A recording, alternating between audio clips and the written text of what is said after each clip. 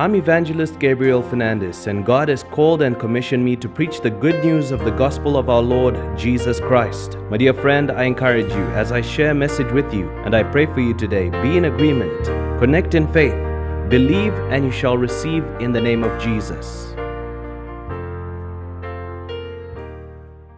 Hello and welcome to another video brought to you by GFM United Prayer and Revival Ministry Studios. It's Evangelist Gabriel Fernandes here, and I greet you in the wonderful name of Jesus. That name above all names, the name that is a strong tower. We run to it and we are saved. God is good. God is gracious. God is merciful. And He continues to do miracles, signs, and wonders. He does what only He can do. And I tell you, my dear friend, He's going to do it in your life. We've received so many testimonies. Whatever your prayer request is, God will answer your prayer and He will bless you. He will see you through. If it's your first time on this channel, I encourage you subscribe, click that bell icon, and join on a daily basis. And God will bless you. The title of my message today is Don't Be Discouraged if your calling is difficult and if it takes much effort. And I trust, I believe this message will bless you as it shows from the Word of God what it takes to be successful in certain areas in life. Now let us begin by welcoming the Holy Spirit. Wherever you are, just lift up your hands and say this out loud. Say, Holy Spirit of God, I welcome you. Come, Lord Holy Spirit, and take over control. Help me to pray, help me to press in, help me to receive from the Father today. I ask this in Jesus' name. Amen. Now, my dear friend, many people want to do great things.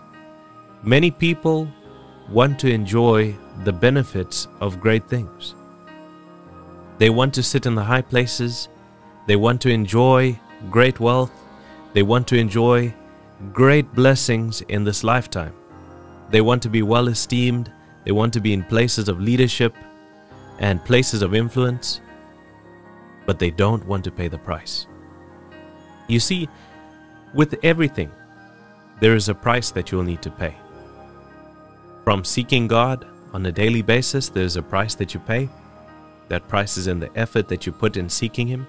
To reading the Word of God, there's a price that you pay. To running a business, there's a price that you pay if you want that business to be successful. To succeeding in a certain career, there's a price that you have to pay in prayer and in effort and in making wise decisions. Whatever it might be, there is a price that we need to pay. There's a term that's very famous among economists, and that term or statement is, there ain't no such thing as a free meal.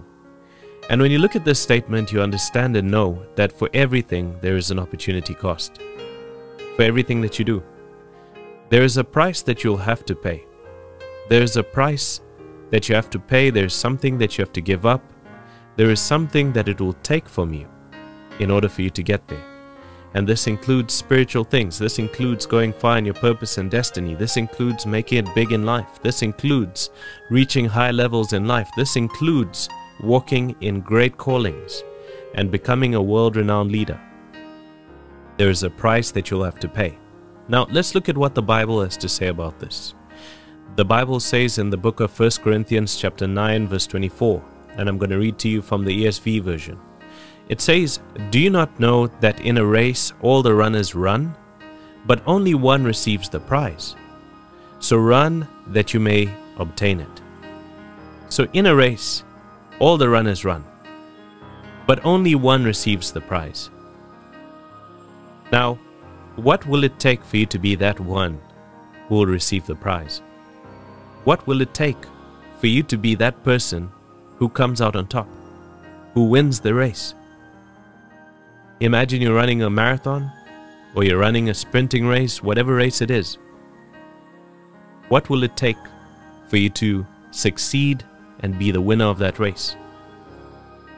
You will have to give your best effort, because you will be among people who are giving their best effort. You will have to fight for it. You will have to push as hard as you can. You will have to press on and push. Pray until something happens, and also push in the physical. Push as hard as you can so that you may obtain it, so that you may succeed. In order to be successful in this life, it would require some degree of a mindset that sees things like that. Now, the Bible also says in the book of 2 Chronicles chapter 15 verse 7, and now I'm going to read to you from the NIV version. It says, "But as for you, be strong and do not give up, for your work will be rewarded." Now, what I want to encourage you today also is not to give up. If it seems like it's difficult, if it seems like things are not happening, if it seems like there's just so much to do, and this is just a whole nother level, and you're not able to do it, don't give up. Keep on trying, because every time you keep on trying, you are going up. You are increasing your capacity. You are increasing your ability to handle situations. You are increasing your ability to break through and to hold greater levels of leadership. You are increasing your ability to walk in greater heights and greater glories. But as for you, be strong and do not give up, for your work will be rewarded. Now, the Bible also says in the book of Galatians chapter 6 verse 9, it says, "Let us not become weary in doing good, for at the proper time," I'll read that once again, "at the proper time we will reap a harvest if we do not give up." Now, there's a condition there, and that condition is not giving up.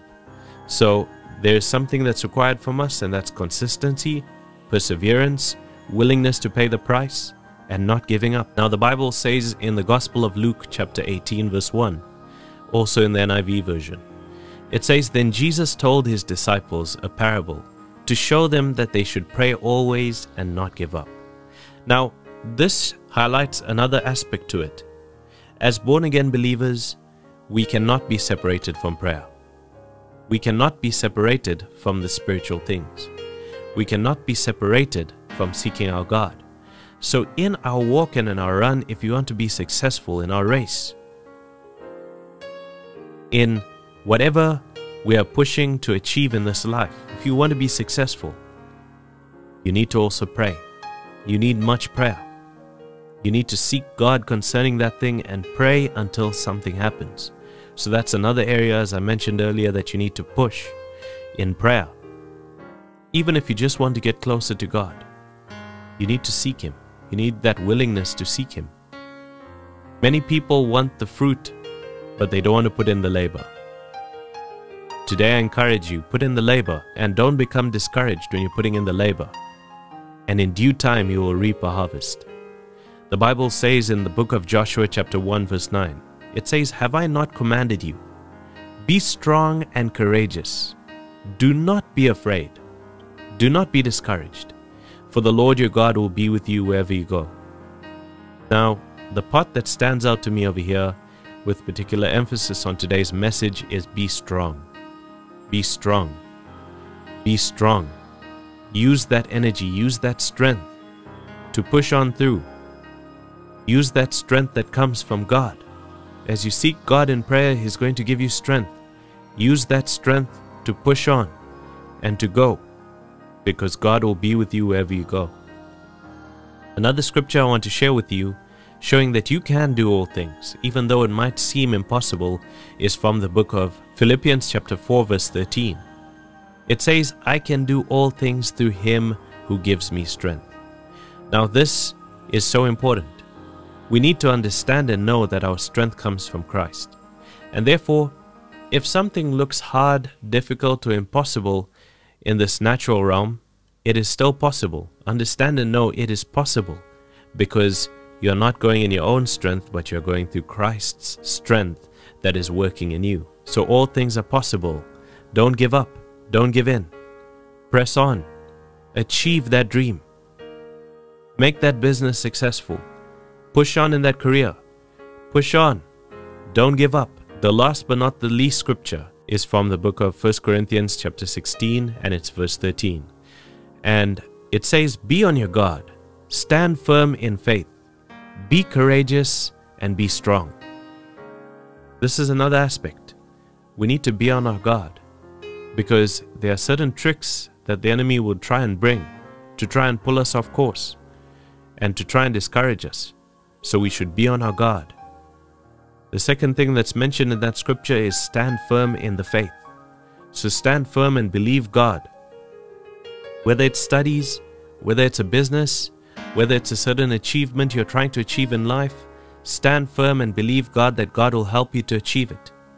Whether it's anything that God has called you to do, stand firm and believe God. Be courageous and be strong, and God will bless you. My dear friend, if you're trusting God for anything, if you're trusting God, I encourage you, keep on trusting Him. He will do miracles, signs, and wonders in your life. Miracles are still happening today. God is able to do it for you. Even in the area of your calling, of your purpose, of your destiny, if it seems difficult and you're trusting God to see you through, God will see you through. God will deliver you. God will make it possible for you so that you can make it, so that you can come out shining, so that you can be successful, so that you can go up and not down in the name of Jesus. But in saying that, let us begin to praise God. We're going to go into a time of prayer, and even as we begin to pray, I trust, know, and believe God is going to bless you. Wherever you are, begin to praise Him and thank Him. Father, thank you for today. Thank you for your grace. Thank you for your mercy. Thank you for your love. Your love never runs out on us, and you are so gracious. You are so merciful.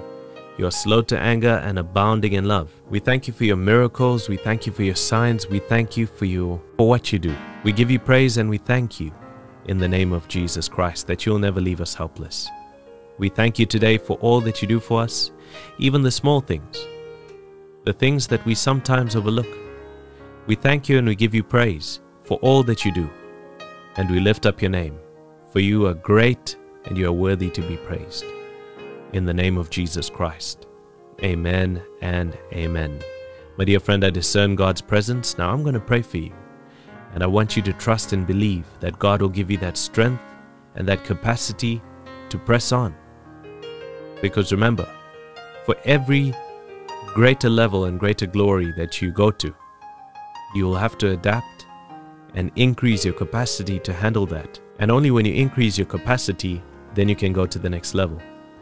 So I'm going to pray for you, and God will do something amazing. But as we begin, I want to encourage you, comment down below in the comment section and agree with me. There's so much power in agreement, and even as you comment and agree, God is going to bless you. But in saying that, let us begin.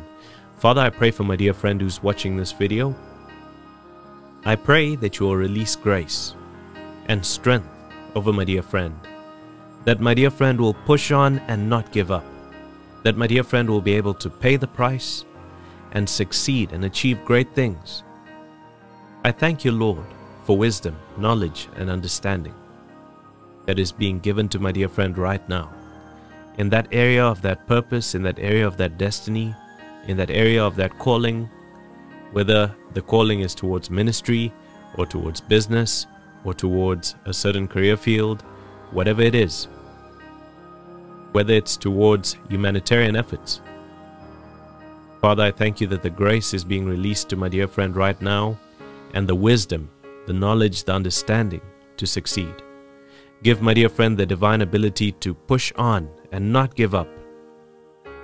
A stubborn persistence at achieving great things. That my dear friend will not give up, my dear friend will not give in, but my dear friend will press on through and receive the prize. I ask this in Jesus' name, and I thank you for it, Lord.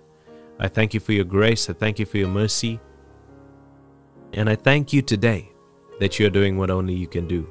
If my dear friend has tuned in and my dear friend is trusting you today for miracles, signs, and wonders, do miracles, signs, and wonders in my dear friend's life. I ask this in Jesus' name, and I thank you for it, Lord. Amen and amen. My dear friend, wherever you are, God bless you and God keep you. God make His face shine upon you and be gracious to you.